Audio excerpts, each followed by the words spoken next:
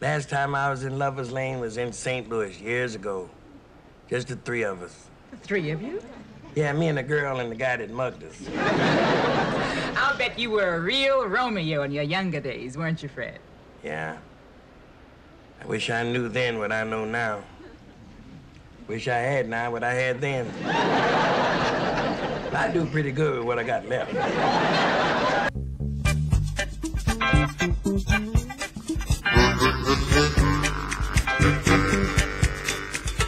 So am I, Fred. You know, after that last fight, I couldn't get you out of my mind. Every time I looked at a piece of junk, I could see your face. What does that mean? It means I was thinking about you, you know, I just couldn't get you out of my mind. I understand. Yeah. You know, actually, this is part of the business establishment. You see, the living quarters are upstairs. Yeah. You'll find a lot of people are doing that nowadays, combining their professional business with their homes. It's very smart, tax-wise.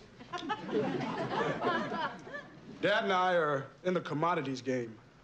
I thought you were in the junk business. Well, you see, that's just a common name for it. Now, you know, in a trade, we refer to it as commodities. Oh, I see. Yeah, yeah.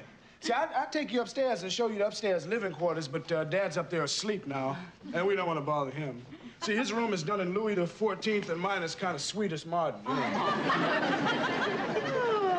Oh, this is more like it. Yeah, just you and me.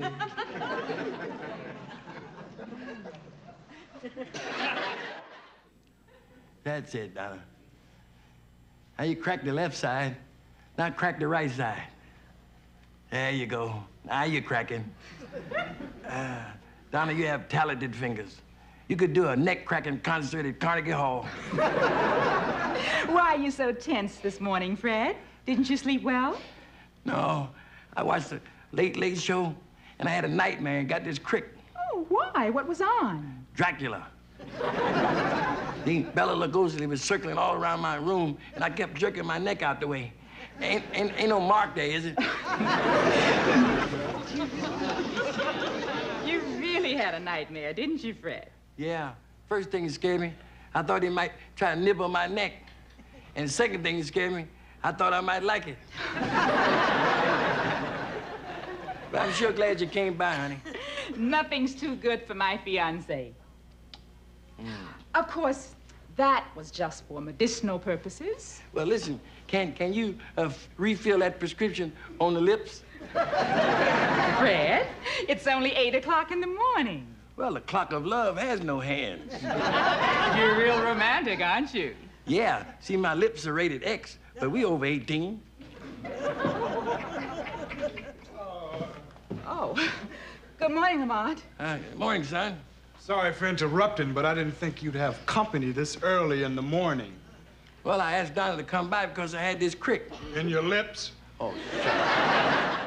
Well, here it is. I hope you like it.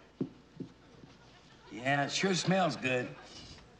I sure appreciate you coming around to help me. Man, what a rump roast. Thank you. Say, you know, I haven't seen you since Joe had the accident at the foundry. Let's see now. How long has that been? How long you been a widow? Been a long time. Nearly 6 months.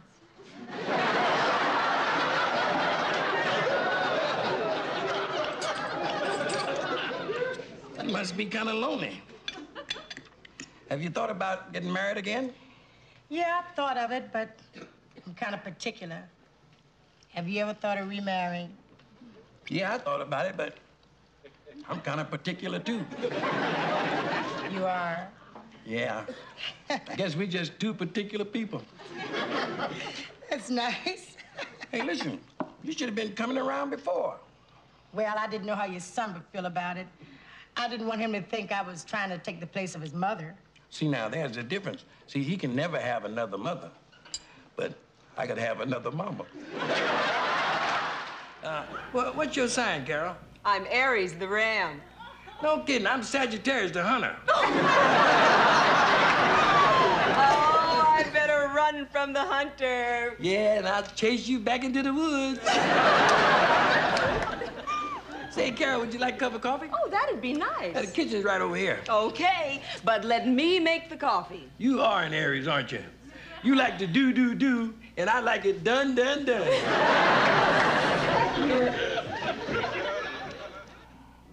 Well, you certainly have been successful, haven't you, Fred? Yeah, I got me a nice little nest egg saved up. And when my nest egg hatches, I'll say just like the airline ad say, I'm Fred, fly me to Miami. I know very few men wise enough to plan ahead like that.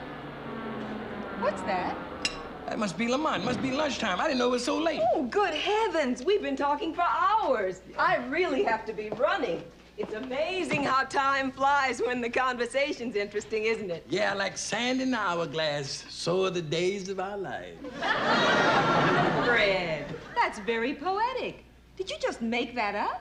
Oh, no, that's the word that McDonald Carey lives by every day at 12:30, 11:30 Central.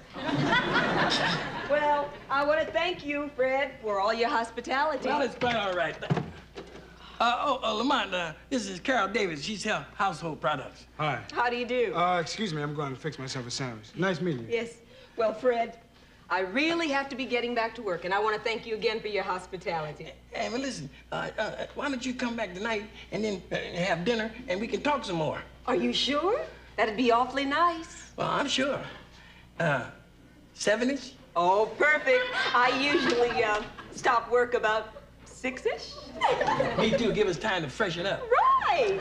I won't be too fresh. Oh, Fred, you are funny. Bye-bye. Lamont, you've been at this a long time, haven't you? Oh, yeah. I've been going out with girls ever since I was 8. Oh, silly, I'm in the junk business. Oh, yeah. Well, we've been in the business a long time, even before I was born. But, hey, let's not talk about that now. Let's talk about us. You know, I can tell a lot about a man just seeing where he lives. Now, don't go jumping to no hasty judgments. No, you know, the first time you came in the coffee shop and I waited on you, I could tell. You could? Sugar, I sure like the way you ordered. Very decisive, like you knew what you wanted. Yeah, I wanted a fat burger. And now I want you, you little onion ring. So I came to the conclusion that you were sweet. Keep going. And sensitive. Keep going. And masculine. Keep going. And ready to settle down. Stop. Why? What's the matter? Nothing. It's just that, I didn't know you could tell that much by somebody just ordering a fat burger. Oh, sure. You can't fool me, Lamont. You know, there are a lot of guys who are just out for a little fun, you know. Right. I'm out for a lot of fun. Lamont, I've had a lot of fun. But sometimes a girl has to think about her future. Don't you ever think about getting married? Oh, yeah, all the time. 'Cause I ain't getting any younger, you know. It's just that, marriage is impossible. Why? What's stopping you? My father. Your father? Yeah, my father doesn't think there's any woman in the world good enough for his only son. Hey, but let's not talk about that now. Sit on down here. I sure would like to meet your father. Well, I'm afraid that's impossible. See, he's in St. Louis and ain't no telling when he'll be, you know, coming back. If he's in St. Louis, he can't stop us from getting married. True, but there's somebody else that can. Who? My godfather. Your what? My godfather, yeah. See, he's staying here with me while my pop's away, and he's a bigger tyrant than my pop. Why, if he knew that I was even thinking about getting married, he'd cut me out of his will, kick me out of the house, and beat the hell out of me. Freddie, your steady is ready. Fred, do you mean it? You really do? Yeah. Oh, Fred.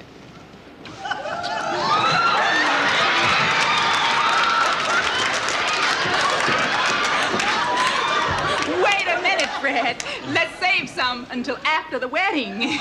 Well, let's don't wait. Let's set the date right away. See, I ain't doing nothing this weekend. We get married Sunday. Sunday? Fred, Sunday, that's so soon. Why, we've got so much to do. We have to find a church and send out the wedding invitations and get our blood tests. We don't have to worry about that. We can get married at the house and just you and me and Reverend Trimble, and all I have to worry about is having enough blood for the blood test. What about Lamont? You think he'll have any objections? I'll overrule any objection he might have, and I have 5 good reasons. 1, 2, 3, 4, 5. Take your time. Alice and I will go get started. Okay. Are you sure you want me to help you with anything? You know, show you where everything is? No, we'll find it. You go finish dressing. Okay.